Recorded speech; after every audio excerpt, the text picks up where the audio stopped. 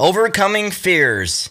This is AviatorCast, episode 113. Calling all aviators, you've landed at AviatorCast, the top podcast resource for interviews, refreshers, lessons, training topics, and more. Join weekly and share in our passion for flying things, exploring the rare air through flight. And now, another episode.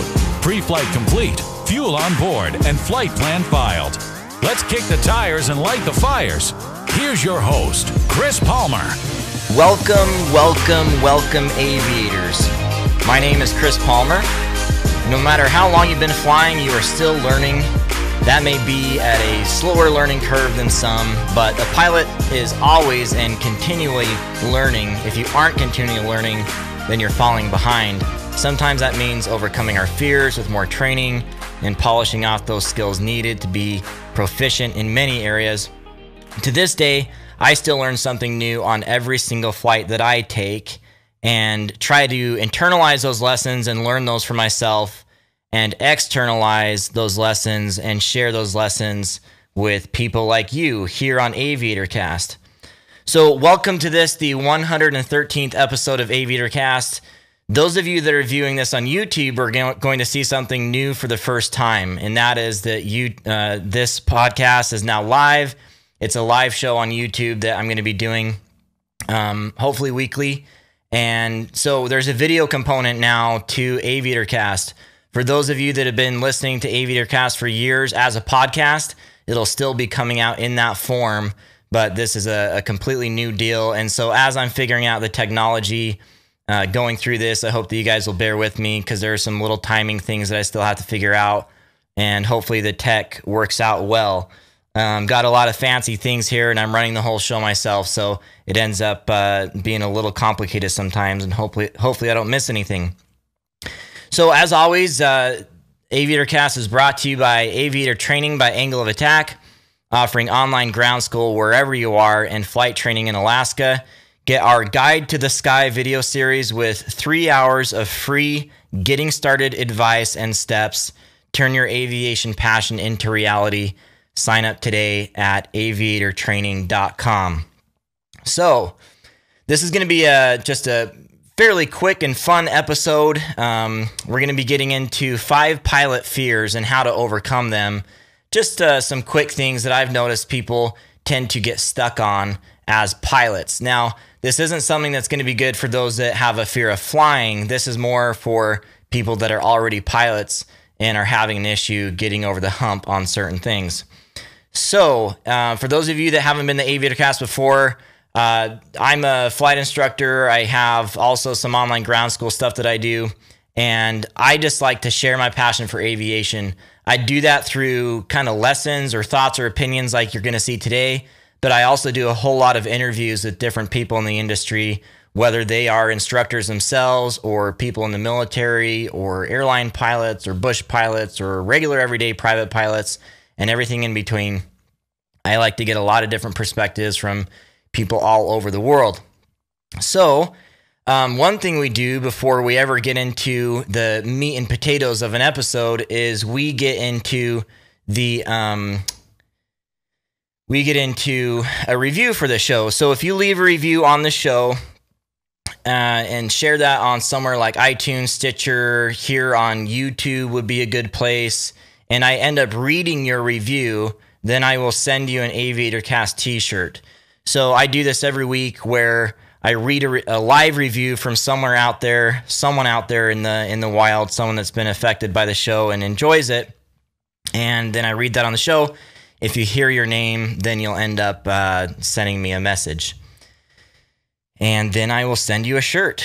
So this one comes from Vinman72.19. I'm not sure what the decimal point there is, from the USA. And he says, "Get inspired here.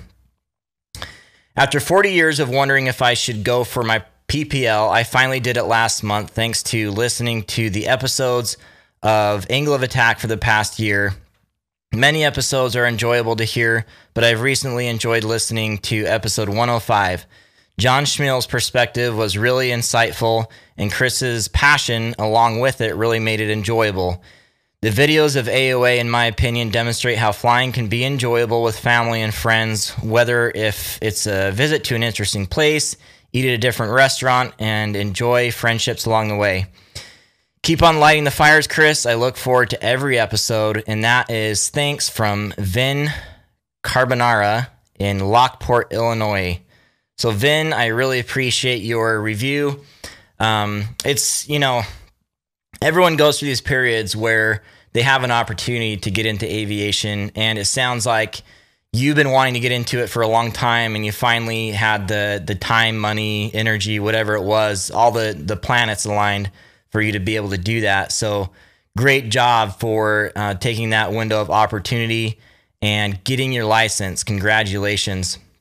Looks like you left that review in November. So congratulations on now about 6 months or so of good flying. So I hope you're using that license and enjoying it and looking forward to maybe the next step. What are you going to work on next?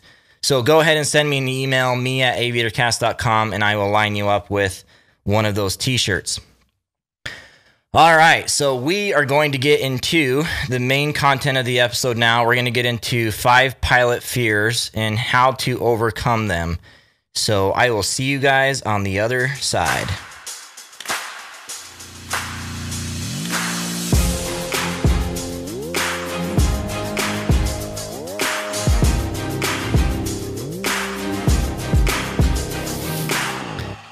All right, so I have several of these fears. Now, they're not all inherently scary or something that all pilots have trouble with. I find that they're just something that mainly people get stuck on. So maybe they aren't so much fears as they are just parts of aviation that pilots end up getting stuck on. So I'm going to go through several of these. I think this is going to be a little bit of a shorter episode. This being the first YouTube live video today, I wanted to keep it a little simple. So we're going to go through each one of these and see how you guys feel about them. So the first one is fear of landing, okay? So how is it that we actually have a fear of landing? Well, I don't think it's necessarily a fear of landing as much as it is a fear of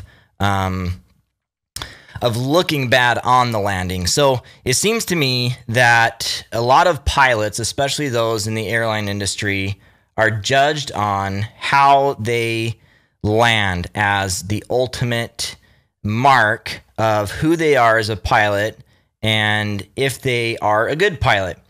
And so it's kind of interesting because you'll end up having this 18-hour or 16-hour, whatever it is. Some of these airliners can go so far these days, but let's just say it's even 10 hours, okay? That's still astounding for hundreds of passengers to be able to travel from one part of the world to the next.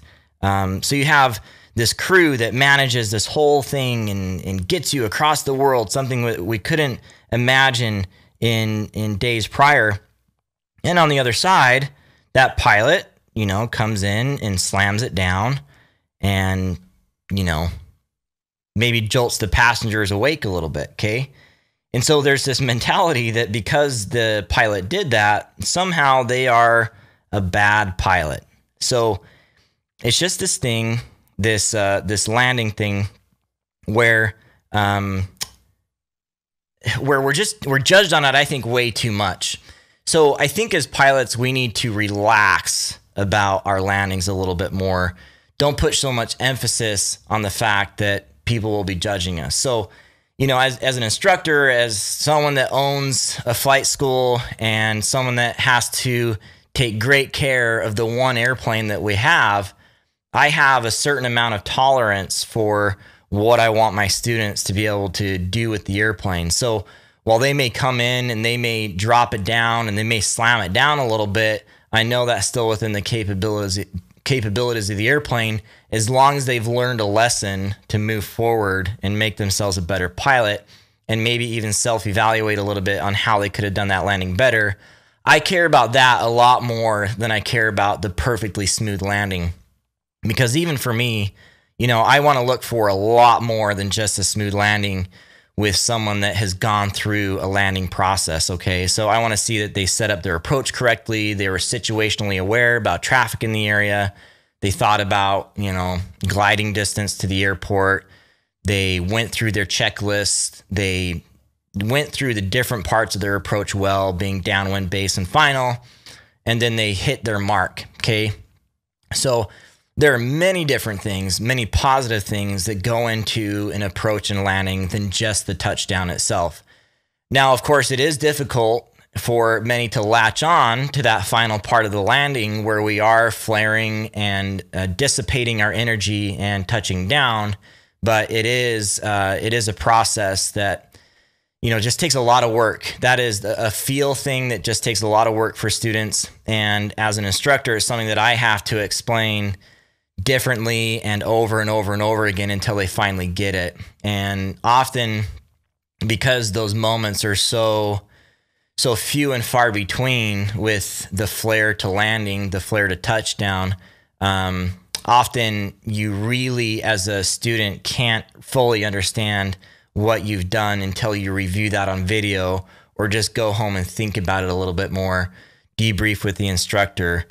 So I don't think in the learning process, even as an instructor or as a professional pilot, we need to worry so much about our hard landings. So maybe this is a more appropriately named fear of hard landings, but there's just a lot more there that I think we should be aware of than just those, okay?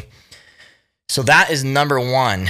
Number two is fear of confined airports. So this is an interesting one because around here in Alaska, we deal with a lot of smaller airports that to some would seem fairly advanced.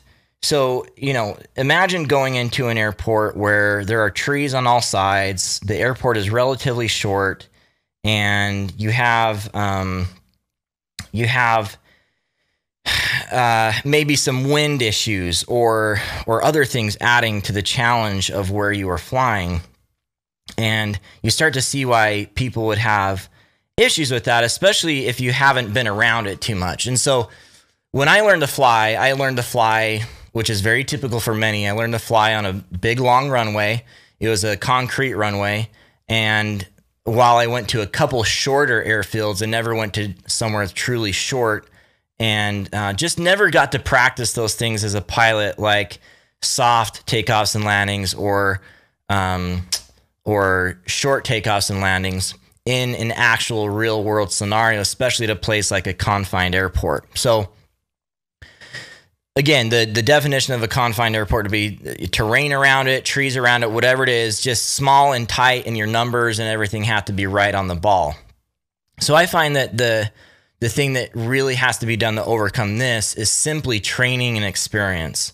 So while many of you won't have the opportunity to fly at airports like this in the very beginning of your training, I hope you do, but it seems like that's not the norm.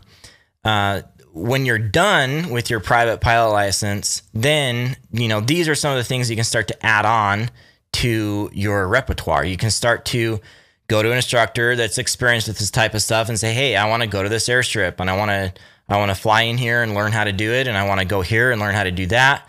It's good to have someone along with you when you do those things for the first time so you can learn some of the intricacies of how to do that. Now, it's true that a lot of the components of how you do short takeoffs and landings by the book are still absolutely relevant when you go and do it in the real world. But it's a much different thing when you've practiced at a big runway, you've done all those things at a big runway, you took your private pilot test on a big runway and proved that you could do those soft takeoffs and landings, and then have to go and do them in an actual place where you're facing those challenges.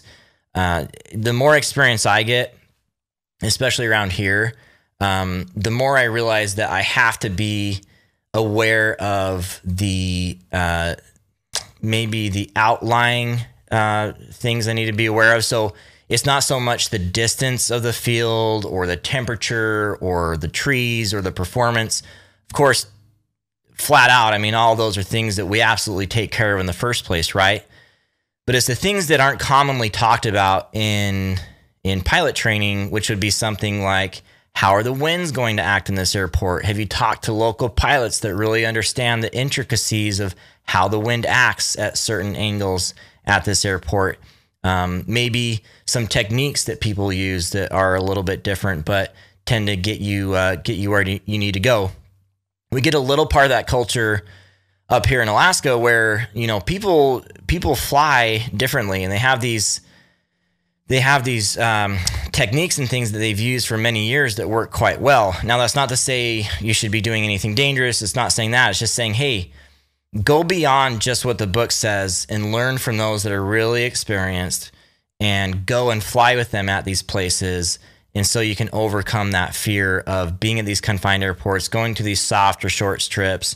Maybe it's everything combined. Maybe it's confined, soft, and short, and learn from those people. What you're going to find is that they are thinking a whole lot ahead of time on what the conditions are and what to do in certain situations. So there's an airport here nearby that I go to that I tend to get some information on it before I even go. I ask the local pilots how it is, because I am taking a student to that airport, and I want it to be an experience for them that is pleasant, in the sense that we're actually going to accomplish a learning goal rather than just, fighting dangerous winds and things like that. So I would say that overcoming the fear of confined airports is something that is overcome with simply more experience and flying with those that are more experienced than you are.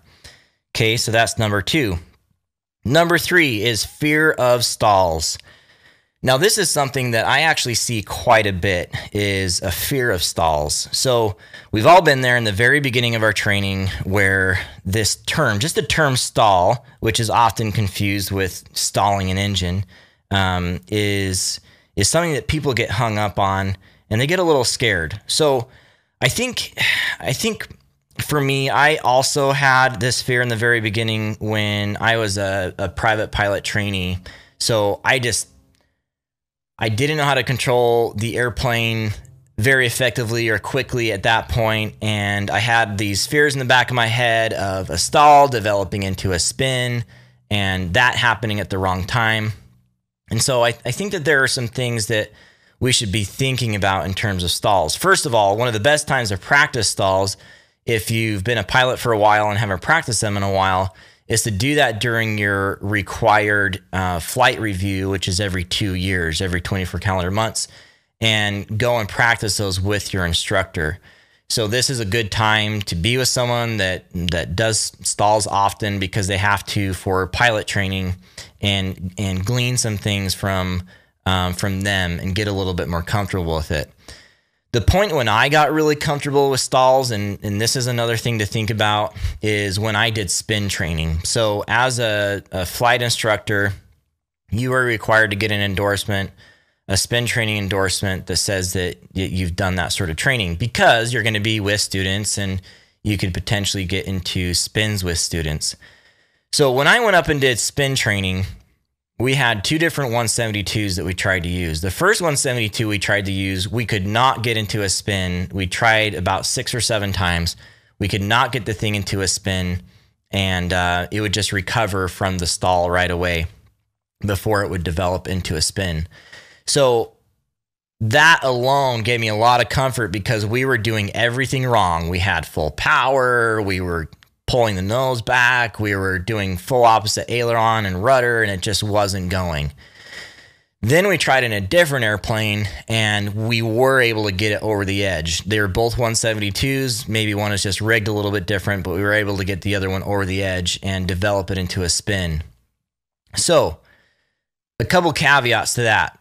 The reason why I became so comfortable with stalls at that point, or more comfortable with stalls, is because I saw truly how difficult it was to get something into a spin in the first place.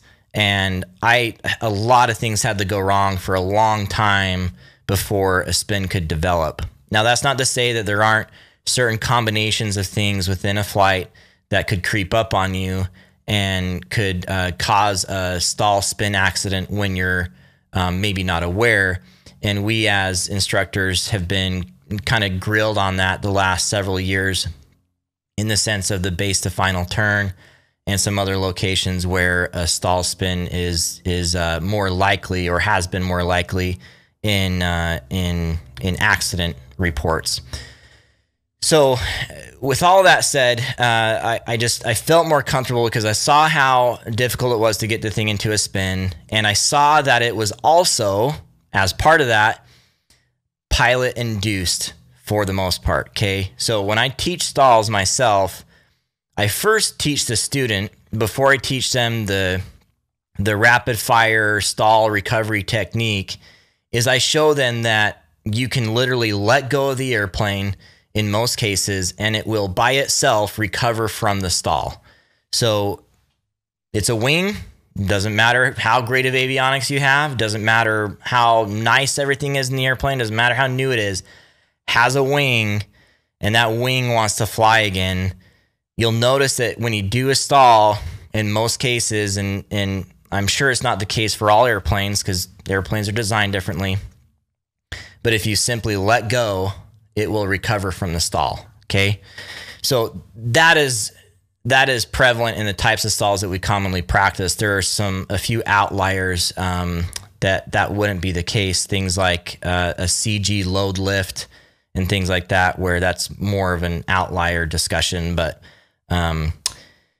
so this fear of stalls for me has gone away because I've practiced, I've kept learning, I've kept moving forward, and I've learned that it's really the pilot that is doing it at the end of the day. So this is why I teach so much about energy flying, about flying angle of attack, about attitude flying, rather than just looking at the airspeed. I like my students to feel and hear and smell, in certain cases, what the airplane is doing.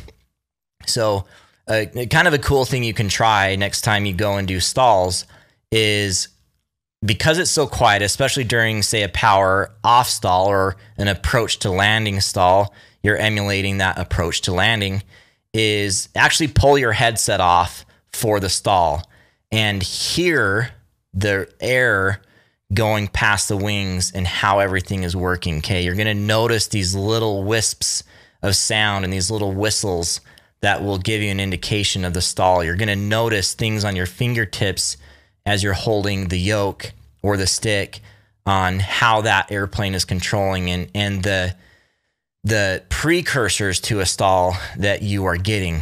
So that's going to get you much more familiar and intimate with your airplane. So practice, practice, practice. That's how to overcome the fear of stalls. Of course, as pilots in everyday operations, we're not intending on getting in stalls. That's not a normal thing. The only normal point in which we're really getting into a stall, and this isn't even the case in all airplanes, is upon landing. So when you are landing a Cessna, for example, it's a full, you want to get to a stall. You want to hear that stall horn chirp in some cases, and in some cases not. And then in some low-wing airplanes, you actually never hear the stall warning horn when you're landing.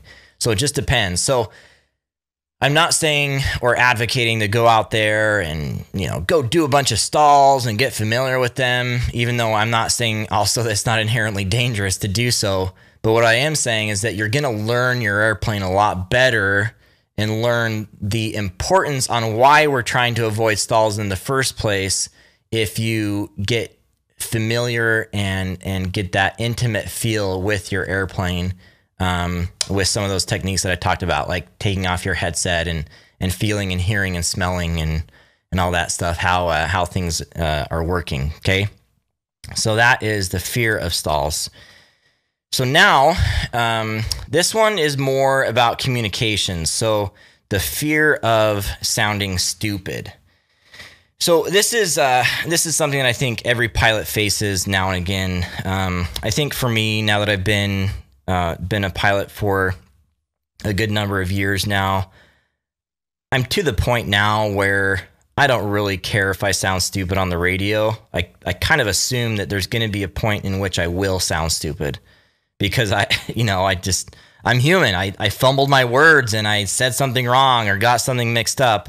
And I just have to realize that and I think that it's important for you to realize too, is there's not someone on the other side of the radio with a big switch that's just going to whack you if you say something wrong, okay? It's going to be embarrassing more to yourself than anybody.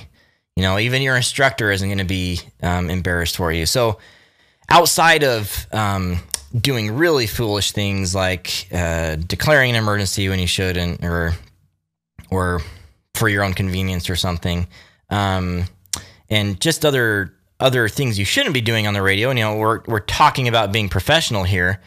Don't worry about the small stuff. Don't sweat the small stuff, because at the end of the day, you're not going to learn how to speak well on the radio if you don't just allow yourself to think through it. I every now and again I see these threads pop up on some Facebook groups or forums or different places that are railing on pilots for saying certain things on the radio, okay? One of them is November 2423 in a forum with you on 123.3 at 4,000. So people will say, well, you shouldn't say with you. Of course they know that they're with you, you're with them. And then there's other complaints about checking on or saying fish finder or all these different things that are kind of fun and conversational in the national air traffic system, national airspace system. So I don't know. I think that we have to be professional in our speech. We have to try to clean up our speech. But then there are those times, especially in a local uncontrolled area, when you just got to talk it out with somebody on the radio, okay? There's no short form. You just got to, figure out what you're both doing, because someone's on a collision course and you got to arrange things. So there are times to be professional and succinct, especially when things are busy on the radio. And there are times to just talk it out and get it done. There are times to say hello to a friend on the radio you haven't heard from for a long time, or maybe it's their first flight back after several years and you want to give them a hey, good job sort of thing, okay? So I don't know. I think that we all need to settle down a little bit about sounding stupid on the radio and, work to that professional level by practice, and treat the radio with respect, but also don't treat it like there's someone on the other end that's going to hurt us if we don't say things correctly. Okay. So that is my little spiel. I have a feeling that with all that, some of you could disagree with me on some of those things, but that's what it is anyway. All right. So that is something on radio communication. Now is the fear of failing. So, I think this one is going to be a lot more common with those that are not quite pilots yet, rather than those that are pilots. But I think that this can also happen with those that are currently pilots and looking to maybe get the next rating, go to the next step. And so they are, they're kind of working toward that and not sure if they can really make it. And, our own worst enemy, that devil on our shoulder, tells us that we can't do it, that we don't have enough time, we don't have enough money, we don't have enough support from those around us, and that we're just going to fail if we go toward our dreams. So this one is a little bit more, I guess, touchy-feely in the sense that,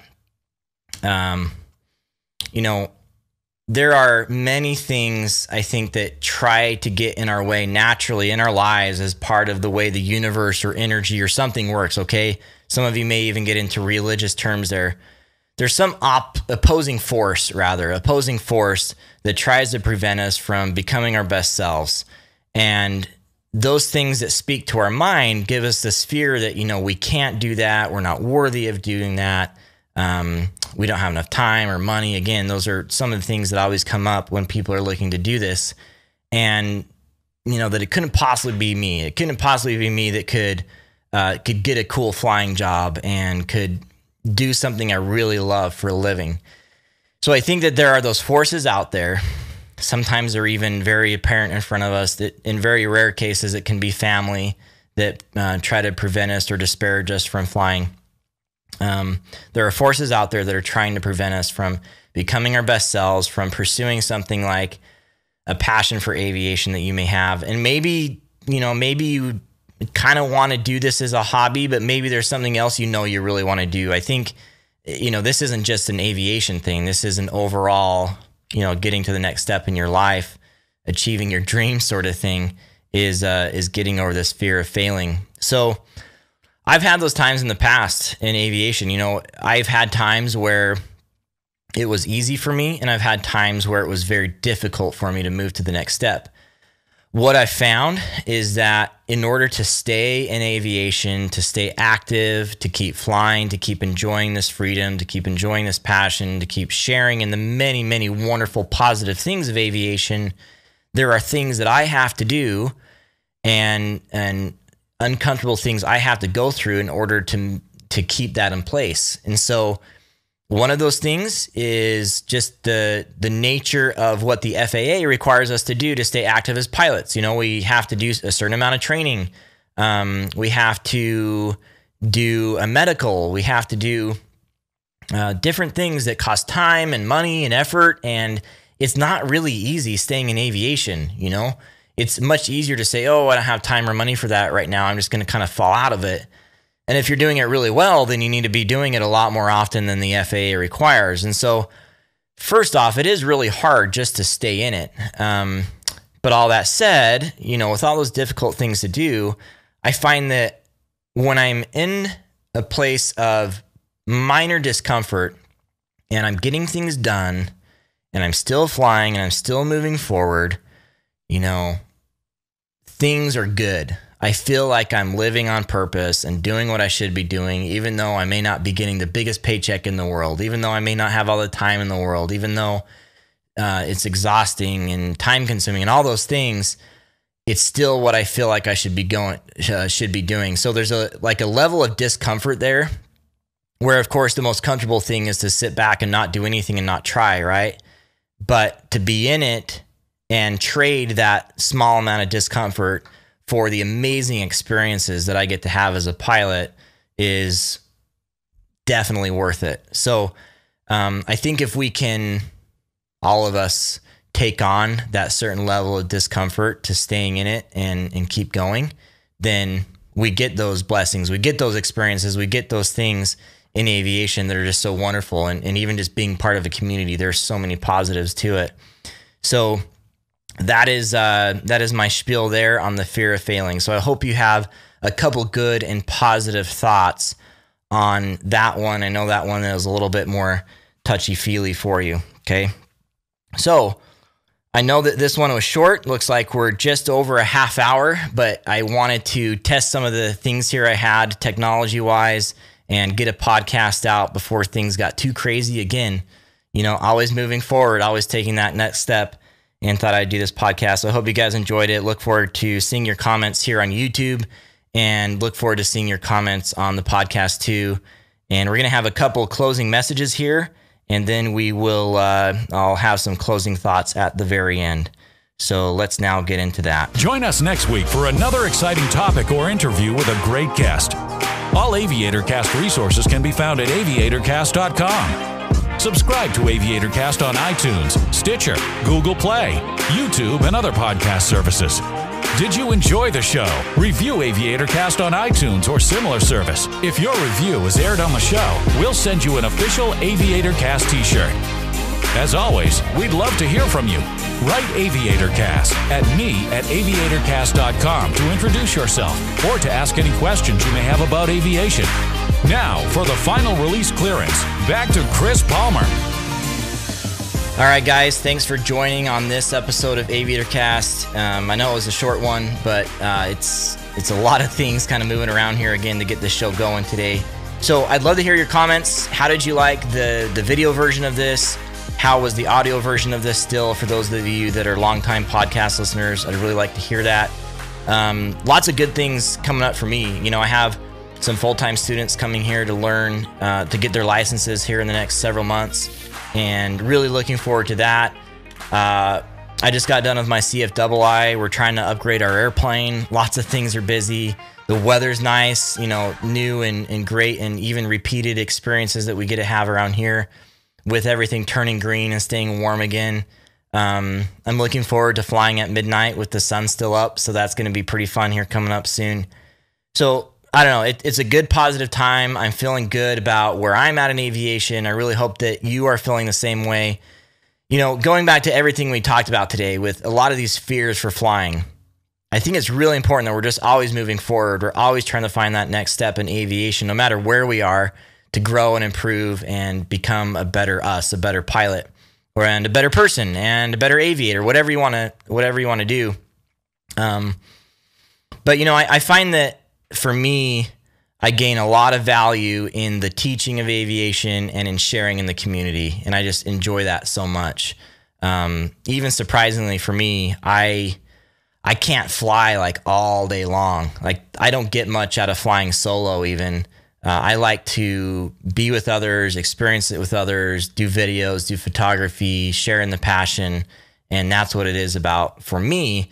And I hope that you can find what it's about for you too, and take those next steps toward getting there. Now, a couple things that I can help you out with in terms of that is the Guide to the Sky, which I mentioned earlier. Guide to the Sky is a 3-part video series I did. Talks a lot about the medical and step-by-step process of what it takes to get a pilot's license, because I think a lot of those processes are complicated for people. They don't quite know how to even approach a flight school and talk about doing this, let alone what the steps are to actually achieving that license. So I run through those in that series. That's free at aviatortraining.com. You can check that out. And if you're already in the market for a ground school, I have currently a private pilot ground school that you can enroll in on aviatortraining.com. And also, I'm building right now, that's my main goal right now, is building an instrument ground school. And then later on, I'll be doing a commercial ground school. So soon enough, Aviator Training and Angle of Attack will have a full breadth of the basic ratings that you need to get up through the commercial rating, and you can get all those online. So that is it for me. Really appreciate what you guys do. Again, keep taking that next step forward, and you will get there. So until next time, throttle on.